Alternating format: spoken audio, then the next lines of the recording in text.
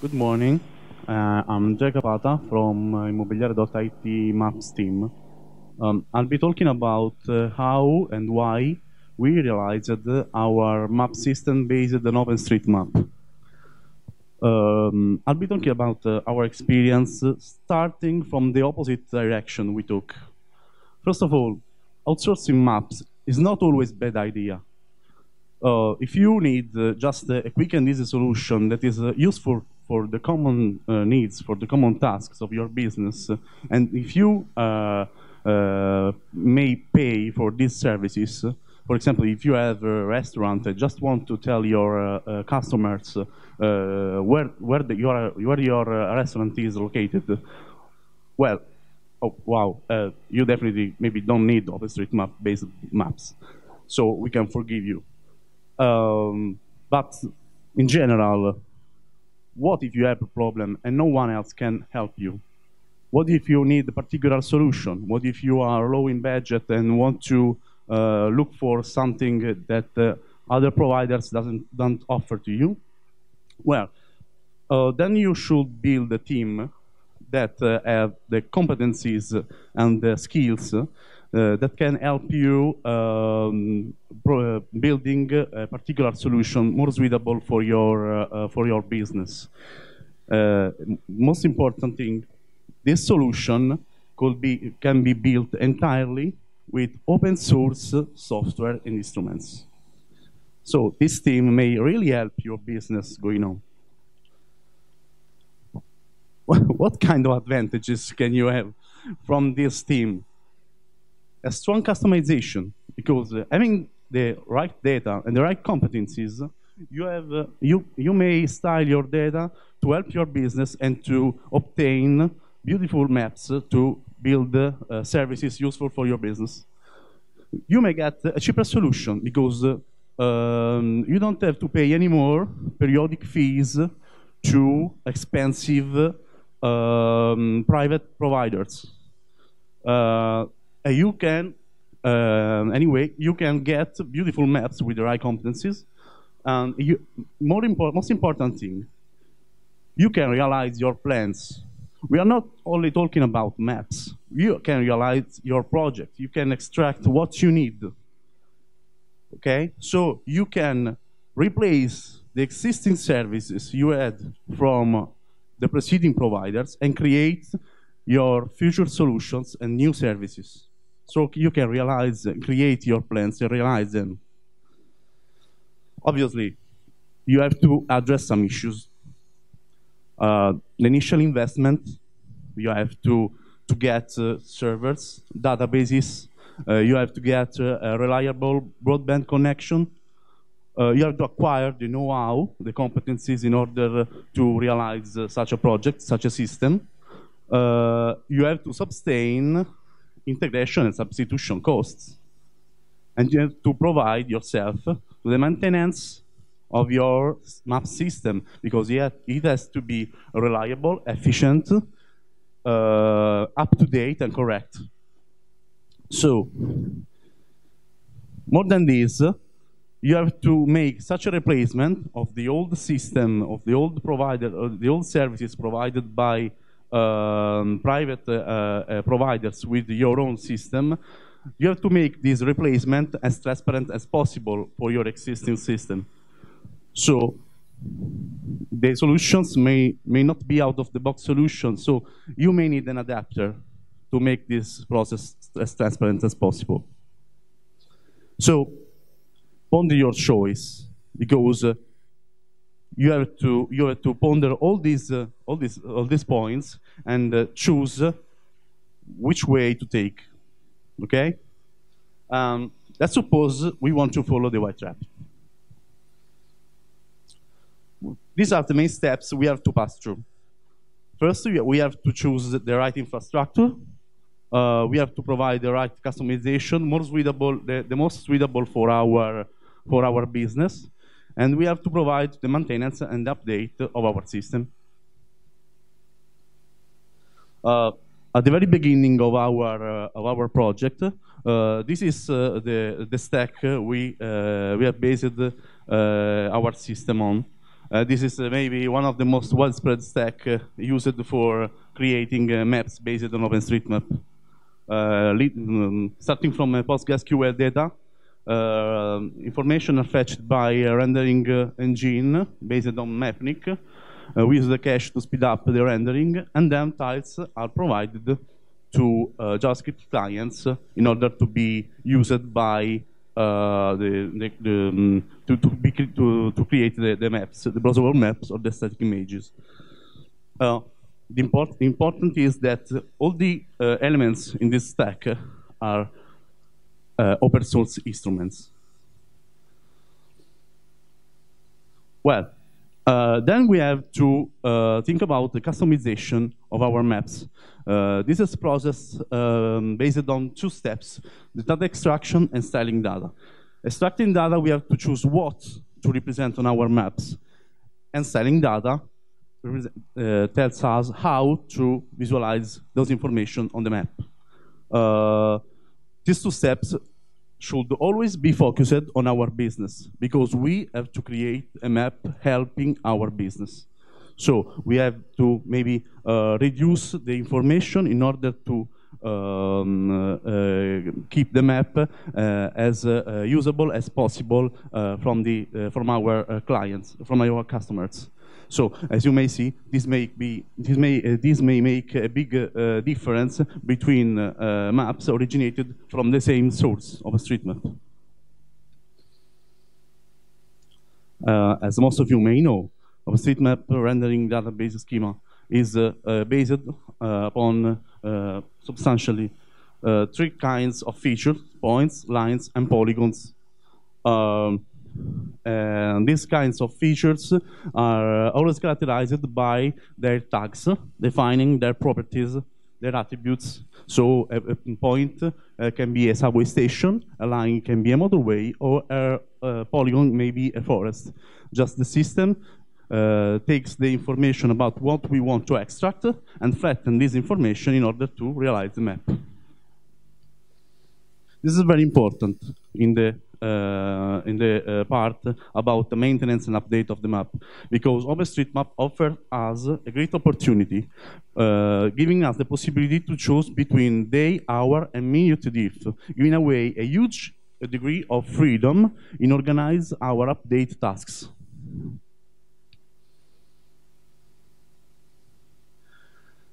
Well, is everything, are all the data imported by OpenStreetMap correct?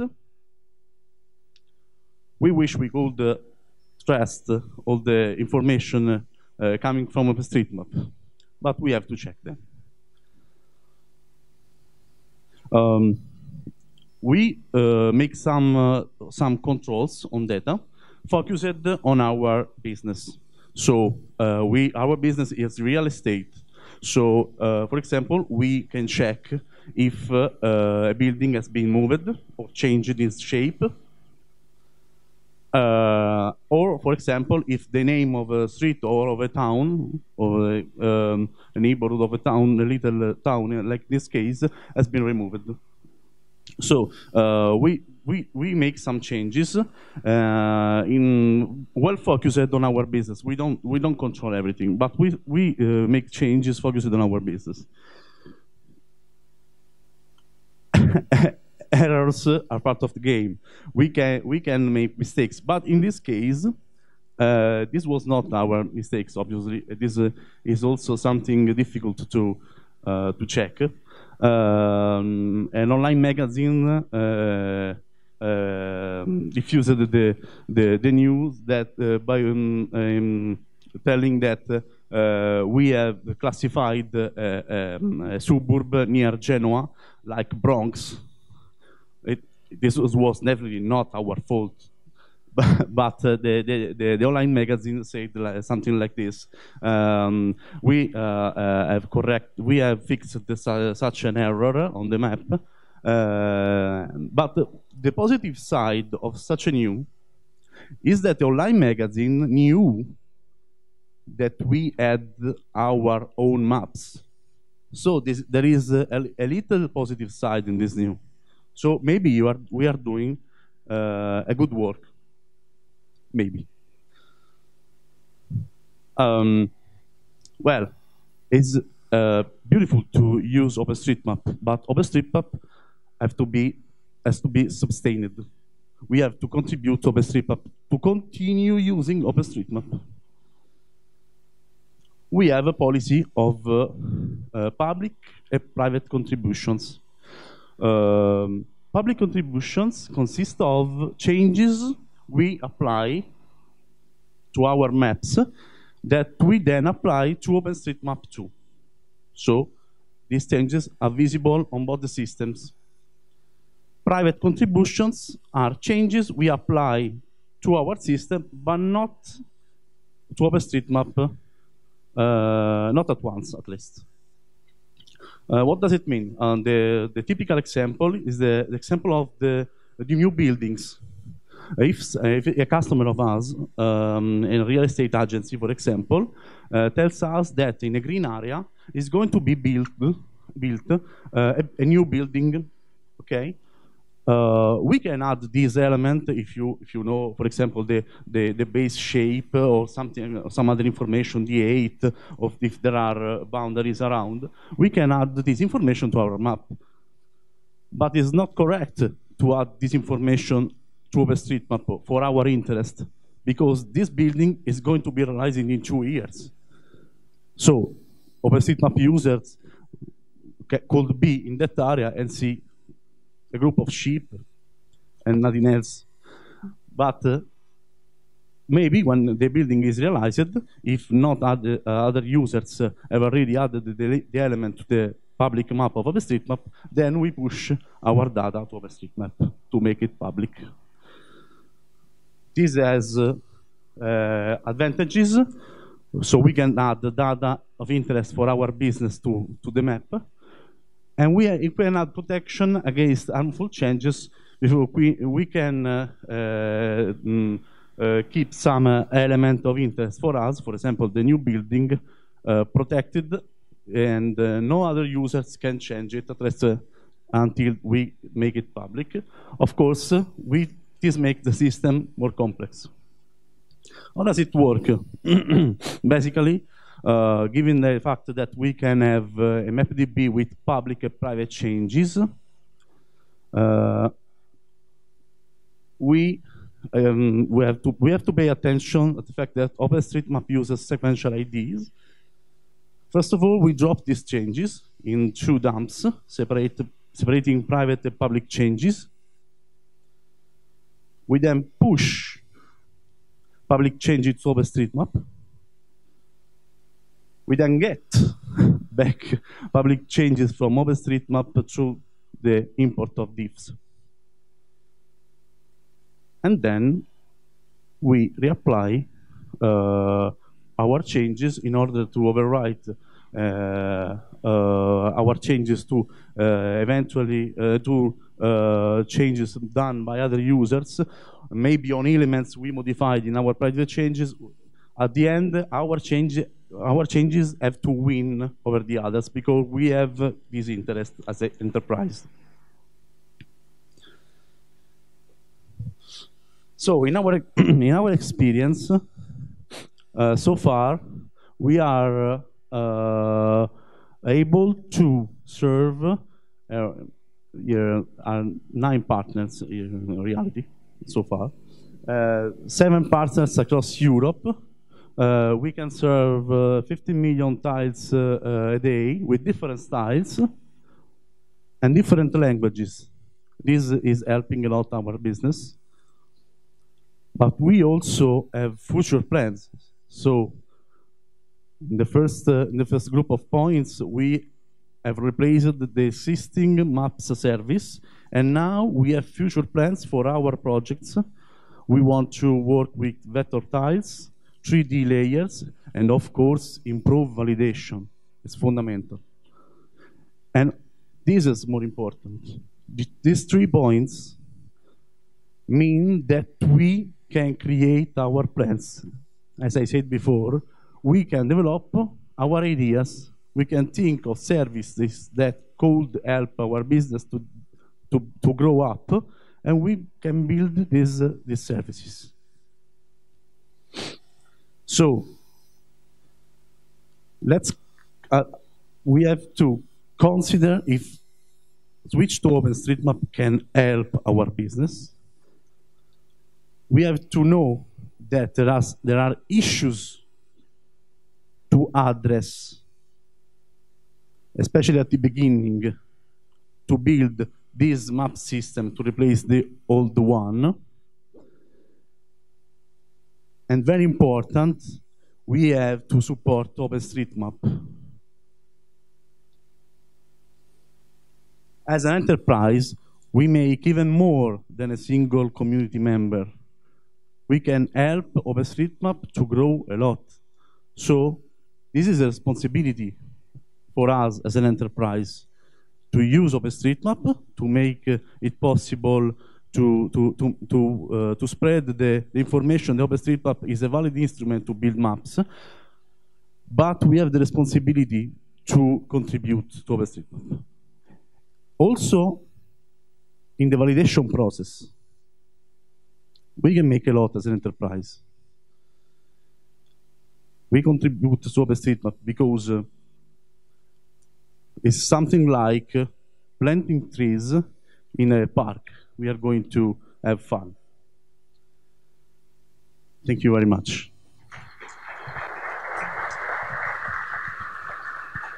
Thank you, Andrea, for the nice talks. There are any questions from the public?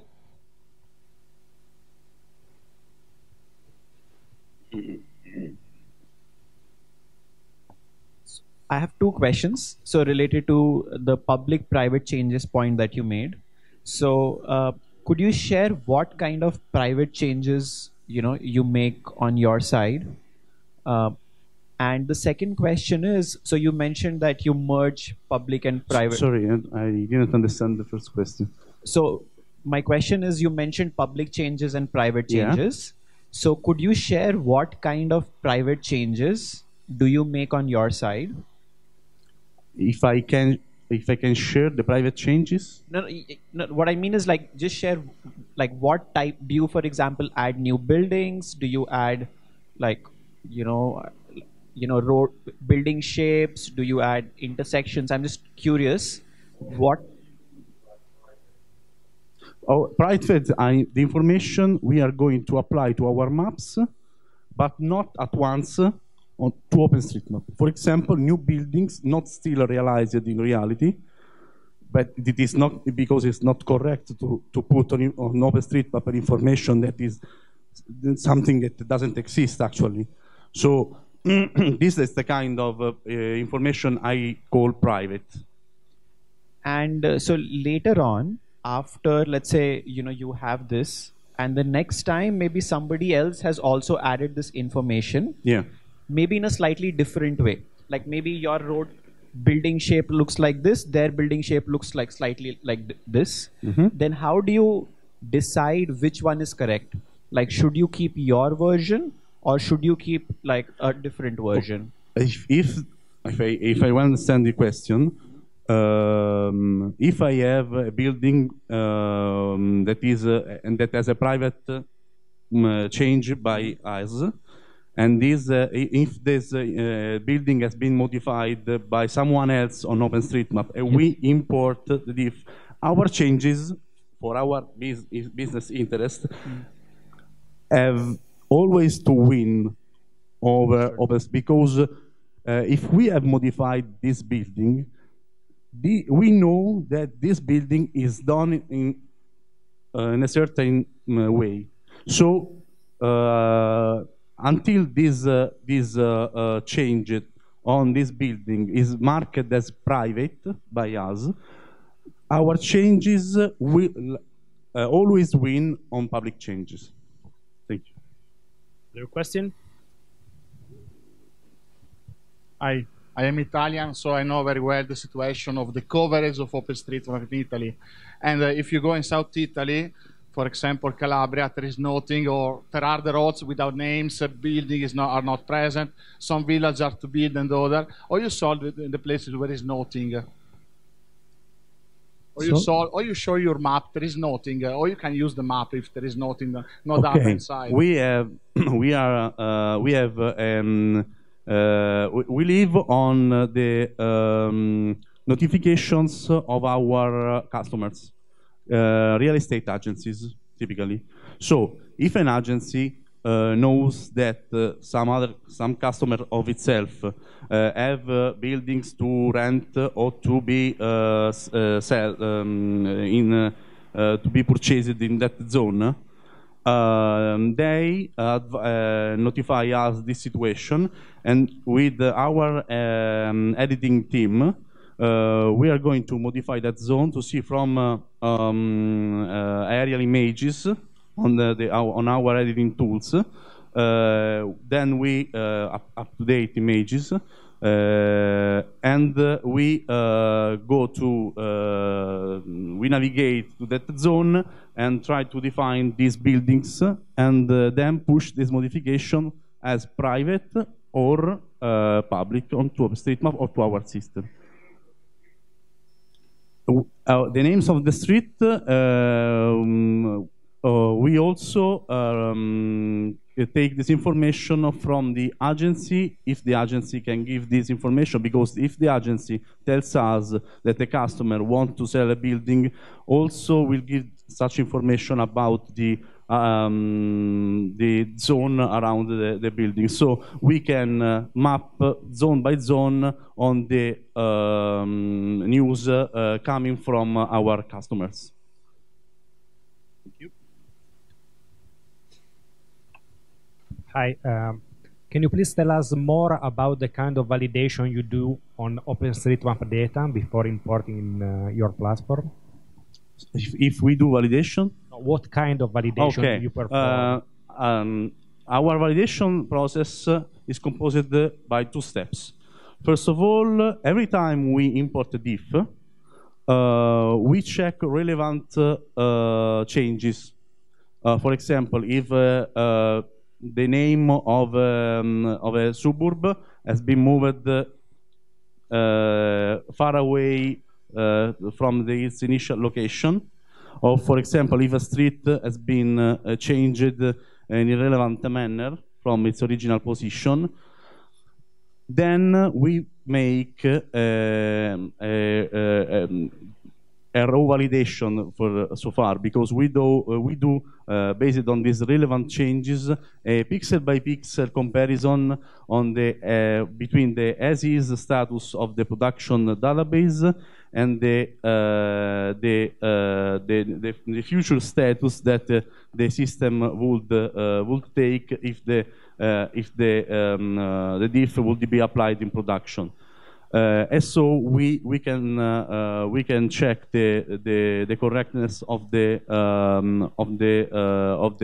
change, but we are going to improve our validation process because this is a simple pixel by pixel comparison, and we would like to make it a little bit smarter, maybe adding some machine learning algorithms from our quality assurance team.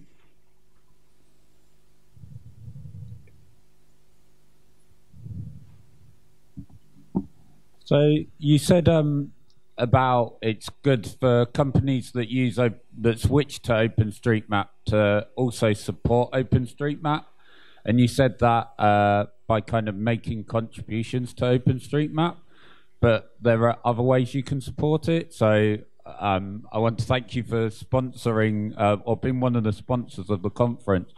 But I wondered if you're supporting OpenStreetMap in other ways, such as going to local events or maybe helping the local community with any, they have a lot of volunteers, and if you help with any time or tasks that they do or other support that I haven't thought of. We are using open source. We are using OpenStreetMap-based maps from June 2017, so it's just 1 year. So far, our contribution is to validate data and correct data on our system and on OpenStreetMap, and to apply our validation process that is quite raw so far, but we can help in this way. For the future, of course, we can develop other projects to support this platform, because it's very important for us that OpenStreetMap can live and prosper. So we have time for the last questions. The model how you upload to OpenStreetMap seems a little bit strange for me. Have you ever discussed this online with the community, the model how you upload to OSM with private and not private and so on? We upload modifications to the use of the APIs, and we discriminate between private, if I well understand the question. We discriminate between private and public changes. We do by the use of internal tags, internal to our system. So if a member of our editing team marks the changes adding a particular tag, we know in our periodic process of publication that this element should go in the private dump or in the public dump to be pushed only to know if it should be pushed only to our system or to OpenStreetMap too. And we I didn't understand the question. Maybe you can have private the conversation. So the coffee break is going to be served in a couple of minutes. See you in 30 minutes for the next section. Thank you. Thank you. Thank you, Andrea. Thank you.